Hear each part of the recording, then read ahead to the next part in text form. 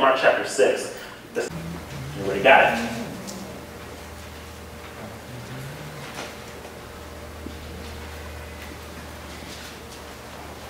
Look at verse 30. Okay, I'm going to read it. Check it out. This is Jesus feeding the 5,000. I want you to take a second and put yourselves in the shoes of the disciples for a minute. Okay. Then the apostles gathered to Jesus and told him all things, both what they had done and what they had taught. And he said to them, come aside by yourselves to a deserted place and rest a while. Somebody say rest a while. Rest. Okay, cool. For there were many coming and going, and they did not even have time to eat. So they departed to a deserted place in the boat by themselves, but the multitude saw them departing, and many knew him, and ran there on foot from all the cities. They arrived before them and came together to him. So these people saw Jesus departing. It's like, he's going that way. They took off running and beat him there. Amen? How many of you guys are going to run to Jesus? Amen? We can all get together and run.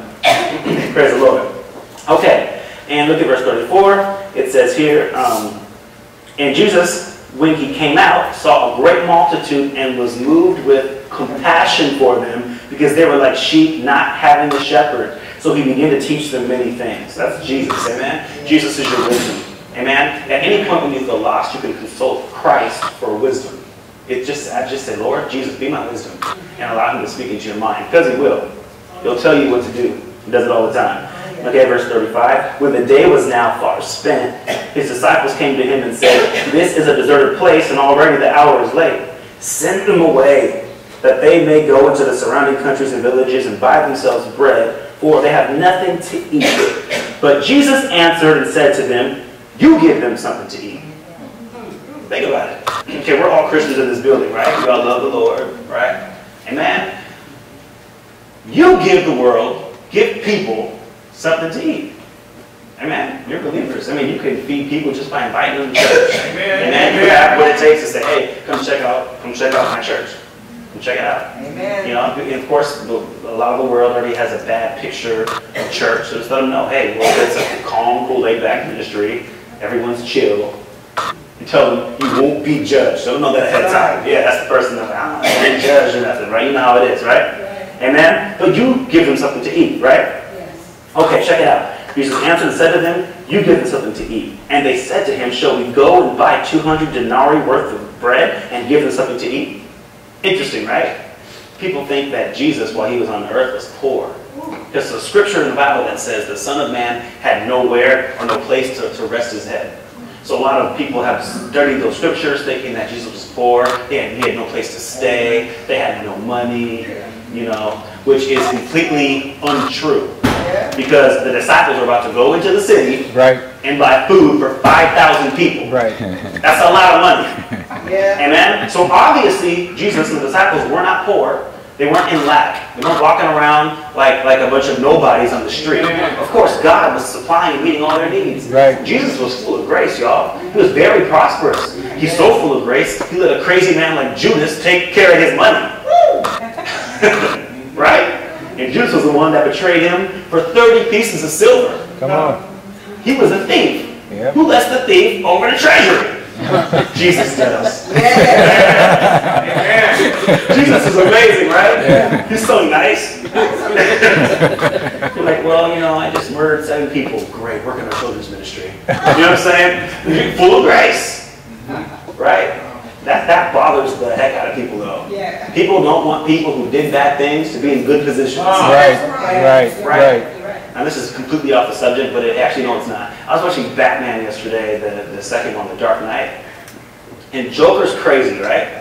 So he takes his people, puts one on a ferry, one on another ferry. One of them is full of people that have been in jail, who have robbed and killed and stole. Yep. They were in jail. One was of some noble people, so to speak, who had not made bad choices and had not done bad things, right? And we got the citizens who have done good things on one boat, and we got the people who've been in jail for years on another boat. Joker says, I got 2 detonators on both of these boats, and at any point, by a certain time, if one of you doesn't press the button and destroy the other boat, I'm going to blow you both up at this time. Right? And so everybody on the good boat, who made good decisions, stood up and were like, Well, obviously, we need to blow up that boat. They've had their chance. They've lived the life the way they live. They've been stealing. They've been in jail. They don't deserve to live. So we, being good people, I have children. I have children. I have children on this boat right now. So they were ready to blow up the boat over there. Now, it's interesting. The dude from Friday, Debo, played, dude knows what I'm talking about. Big black dude. Huge guy. Stands up. He was like, I'm going to do what y'all afraid to do. Give me that detonator. And the people, all the officers and police, and just kind of gave it to him. He takes it, walks over, and we're all thinking he's going to press the button and blow all the people up so they can live. No, he threw it out the window. Amen? Amen. The Bible says to those who are forgiven much, come on, love much. Yeah, yeah. Amen? Yeah. Not those who love him, love more. No, those who are loved by him, love more. Right, right, right. Those who are forgiven, love even that much more. Yes, it's amazing. Amen. Beautiful picture of the love of God. Amen. We got the nobles who've done all the right things, ready to blow up the people who need forgiveness. Amen. Crazy, right? But for us today, when Christ comes to us, he just wants us to rest. He says, you know, give. Give. You have the ability to bring people to church. I can invite them until I turn blue in the face, but they'll come if you invite them. Right. The pastor doesn't invite people. Like, that pastor's weird. He invited me to his church. No, but you can invite your friends. Amen. Amen. Think about it. But a lot of times, but people struggle with seeing bad people get in good positions. Amen. The Bible says that we are the salt of the earth. Yes. Amen. Our job is to make them thirsty. Yeah. Amen. Yeah. Salt the earth, right? Yeah. Yeah. Invite them to church. Get the bad people in here. Call them back. Get them in here. Let God restore them. Amen. Let God heal them, right? So he says, feed them. Check it out, verse 37. When he answered and said to them, you give them something to eat. And they said to him, shall we go and buy, blah, blah, blah. Verse 38. Check it out. But he said to them, how many loaves do you have? Go and see. And when they found out, they said 5 and 2 fish. Really interesting, right? Okay. Then he commanded them to make them all sit down in groups on the green grass. So they sat down in ranks, in hundreds and in 50s. And when he had taken the 5 loaves and the 2 fish, he looked up to heaven, blessed, and broke the loaves and gave them to his disciples to set before them. And the 2 fish he had divided among them all. So they all ate and were filled, and they took up 12 baskets full of fragments and of the fish. Now those who had eaten the loaves were about 5,000 men. So 5 loaves, 2 fish, somehow fed 5,000 people and had 12 baskets left over. That's just a minute. I mean, that right there. That'll ring in your mind, right? Yeah. My point is I want you to see this. Picture you as the disciples. And Jesus says to you, go and feed the people. And you say to yourself, naturally, as human beings, we think, okay, I have to go spend money. I have to go do this. And you start thinking of natural resources. Jesus says, how many loaves do you have? Church, how many loaves do you have? What do you got? What little do you have? How much do you have? Amen? Think about it. Did Christ depend on the disciples to feed those people? No. Technically, who fed them? Jesus. But who was the vessel? The disciples. Amen? I'm trying to get you to see, church, that you don't have to worry or fear about how you're going to be healed, about how you're going to be prospered, because you're the vessel. It's Jesus who performs the miracle, not you. Yes. Amen? Amen. You don't have to lean on yourself for anything. All you have to do is rest and trust that Jesus will meet your need. And take what you have, give it, and watch Christ meet the need. He performs the miracle, not you. And check this out. None of those people did anything good to deserve to be fed. It was Jesus by his grace that took 5 loaves, which are, what's the number 5 in the Hebrew calendar? 5 is grace. 5 means grace. Amen? Think about this, church. Jesus supplies your needs according to his riches and glory, not your riches. That's his grace. That's his ability, his love for you that causes him to be the giver and the blesser that he is. Amen? Therefore, we as believers don't have to look at what we give as a sacrifice, because God, who gave you the ability to give, will supply and bless what you've given. Amen? Yes. Praise the Lord. Yes. Hallelujah. Amen, church? Pretty amazing. Now check this out. Go to John chapter 6. It's the same story in the book of John.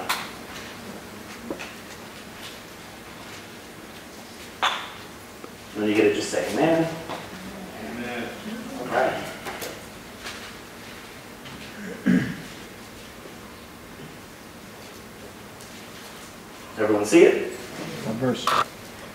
John chapter 6. It's the same story. And I want let's go ahead and look down at verse 8. Everybody see it? Okay. One of his disciples, Andrew, Simon Peter's brother, said to him, "There is a lad here who has 5 barley loaves and 2 small fish." So they got the loaves and the fish from some little kid, which is nice. And then Jesus said, "Make the people sit down." Now there was much grass in the place, so the men sat down and numbered about 5,000. And Jesus took the loaves.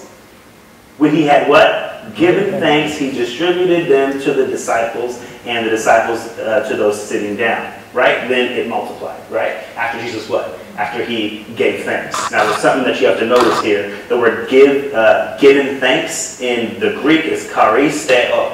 Okay? Remember the word gift and the word give, but the word gift is the word charisma. Amen? Okay? And the word grace in the Greek is charis. So a gift is charisma. So grace, gift. Grace in the word grace is the root to the word gift. So take a look at what this is a picture of. Jesus was actually taking communion. Amen? When he broke the bread and gave thanks. Yeah. Amen? Because all of the blessings flow through the seed of Abraham. Who was that seed? Jesus. Right. Amen? But the blessing doesn't flow until the faith is activated. Amen? Now you got to really catch it. Let's take it in baby steps, right? So the need is there, right? The need's already met, but the believer, you and I, have not received the met need. Okay? So what happens here? How do we get our need met? Is we access the blesser. Jesus, the one who has already blessed you. Okay? You have faith, take what you have, give it to Christ. He gives thanks, and the blessing comes. Amen? Charisma, the gift, is free. It's a grace gift. The giving comes from the grace of Jesus. Amen? The blessings are all benefits of God's grace towards you. So, clear your mind from this idea that if I don't do the right thing, I won't be blessed. No, the blessing's a gift, and a gift is something that you cannot earn. A gift is free. Good luck. If you have to do something for a gift, it's not a gift. You've earned something. It's more like wages. But a gift is free. If anyone gives you anything, you have to do things to receive the thing they're giving you. It's not a gift. Amen. A gift is what? Free. Therefore, Jesus' right and ability to bless you are all wrapped in charisma. Grace, gift. Grace. Amen? Check it out. And whenever you take communion, you're activating your faith. Amen? You're believing and activating the blesser. Jesus. Communion is a picture of Christ and what he did for you. So Jesus is showing you that I am taking this bread as a picture of his body that was going to be broken to feed everyone who believes in him. Yes. Amen? I mean, think about it. What a good God we serve, right? Amen? Hallelujah. I'm thinking to myself, did I break that down good enough? I'm trying to really figure this out, right? Look at the stories. He takes what you have. What do you have? You don't have much. Amen? Especially when the earth is the Lord's and all its fullness. Amen? How much more can you trust with what little you have to the one who owns a cattle on 1,000 hills? Amen? Yes. How much more can you trust the one who owns everything to bless you? So take what little you have, your 5 loaves and your 2 fish. Amen? And give it. Amen? Give it. And watch God multiply. God meets the need. It's him who blesses, not you. You never have to fear if God's going to heal. If you pray for somebody, well, God heal them, my spiritual nothing. No, who's healing? God's doing the healing. All you have to do is believe. Amen. Never be afraid when you take a step of faith. Amen? Your faith is in the one who can, not in you who can't, but in the one who can.